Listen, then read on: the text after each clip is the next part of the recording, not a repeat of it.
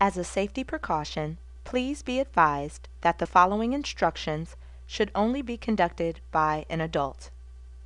The following instructional video is meant to assist customers with troubleshooting common problems that can occur with the paper shredder.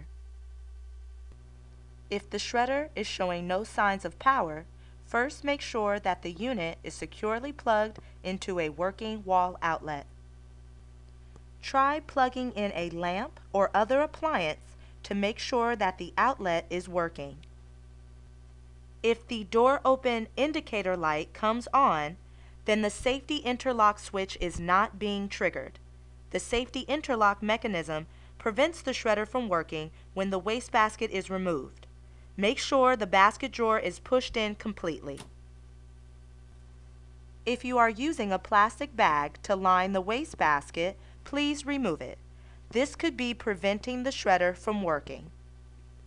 If the overheat indicator light has come on, then you have been continuously shredding for an extended period of time. Please allow the shredder to cool for at least 30 minutes before continuing.